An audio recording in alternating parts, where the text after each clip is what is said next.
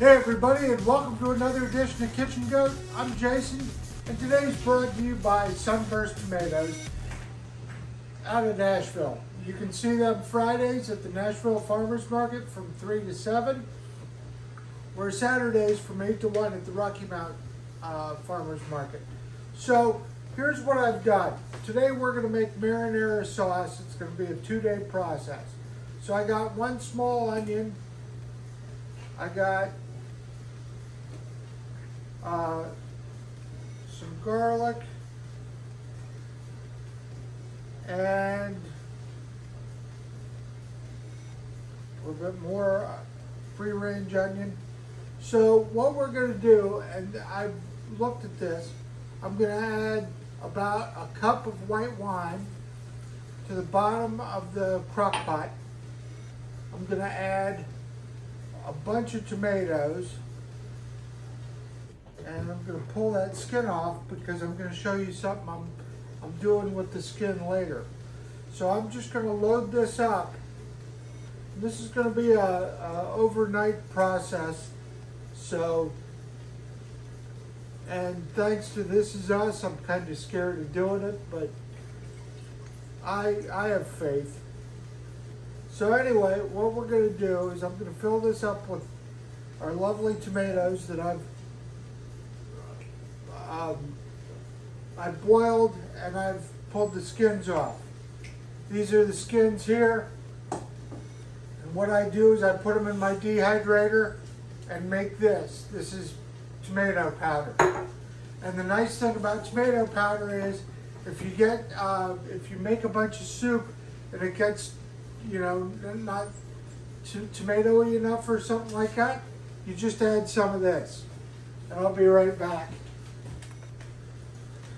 So what you do is you put it in a container with ice water and the skins just pull right off after you boil it for about 2 minutes. I've had to boil it a little bit more for some of the bigger ones. But just watch this, how easy it is. I say that, and luckily this came off pretty easily, just like that. And then we're going to put these in my dehydrator, and about 2 days later, you got tomato powder, which is one less thing that you have to worry about, and it's better than buying it, I guess. It's kind of like this marinara sauce. So I almost put that in there. That wouldn't have hurt anything. So what we're going to do, have to make sure there isn't anything else. So what we're going to do is we're going to put that in there. I'm going to add some basil and oregano, about a handful. Got that out of my garden. I've done my container gardens again. I want to know if any of you are still doing your container gardens, because I remember in 2020 a lot of people were doing some crazy stuff for tomato cages.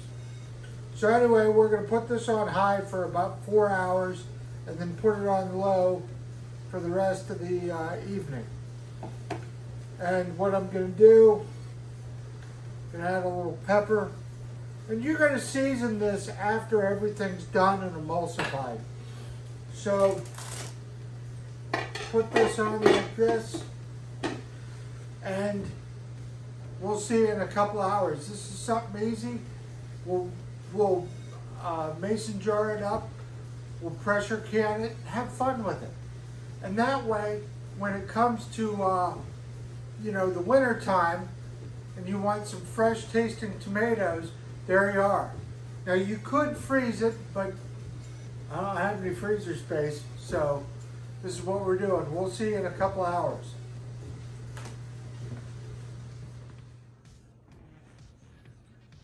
All right, so it's been 24 hours in the crock pot. And we have our cauldron of goodness. I'm going to emulsify it. So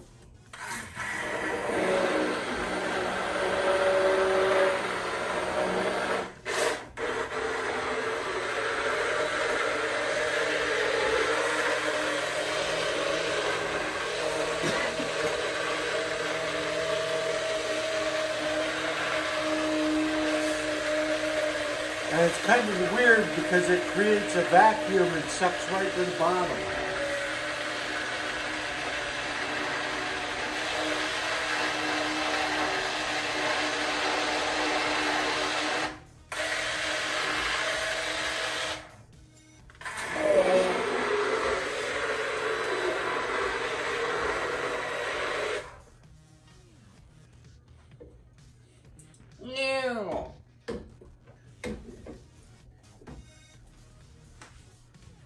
So, I did not touch it with my lips, but as you can tell, this is kind of thin.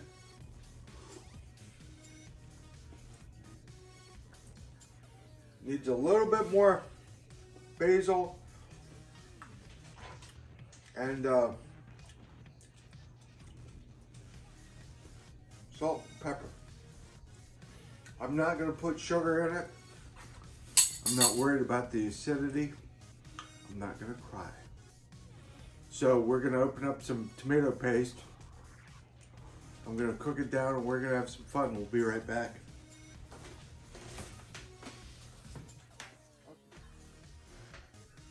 Okay, for a whittle can, I got a whittle spatula. Oops.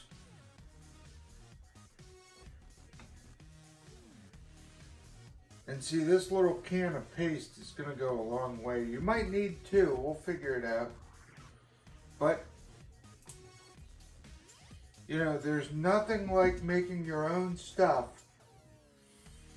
And, you know, it's a cool adventure. That's what it's all about. And, you know, start out small and work your way up. And if you screw up, you screw up. Now, out of my garden, got some basil, some Greek oregano, and some parsley. I'm going to throw some basil in there and some Greek oregano and a little bit of parsley.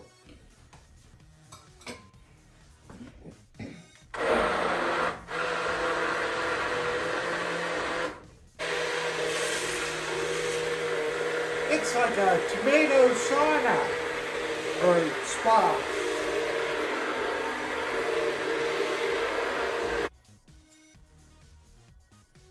Oh look, it didn't work. It's alright.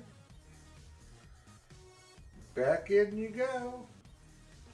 Tip it on the diagonal. If at first you don't succeed, chop it up some more.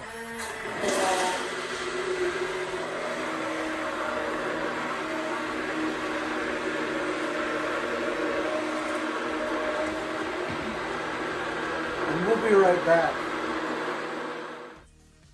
Little salt, little pepper, and another thing of tomato paste.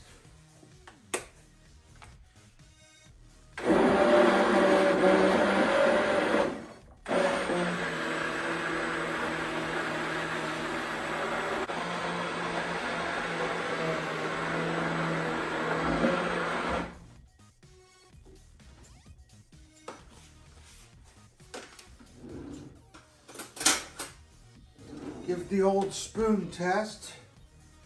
Comes right off.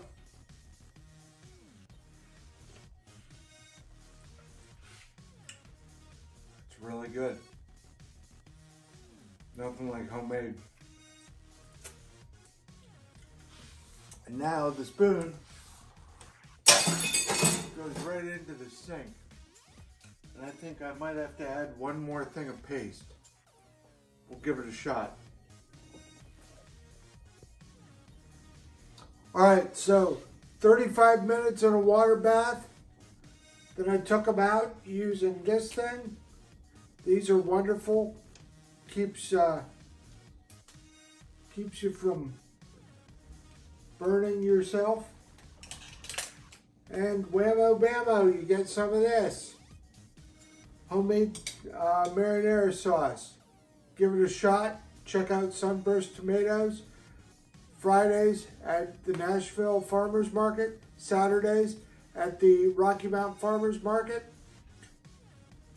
Give it a shot.